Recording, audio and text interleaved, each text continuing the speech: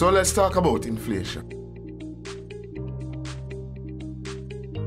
People talk about inflation. Them talking about the general rate of change in the price of goods that we buy and services we use. Like this bag of grocery I just buy.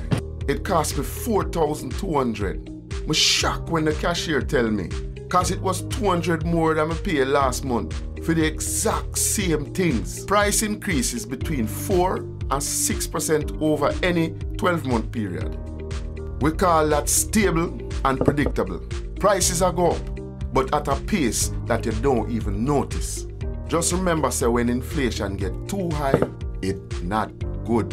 For one, when you buy things, you get less for the same amount of money, or you pay more for the same amount of things. It also turns off people who want to invest in the country because prices not stable and them can't plan. Not to mention the possibility of higher interest rate when you borrow some money. Well, that's pretty much all we can talk about inflation this time.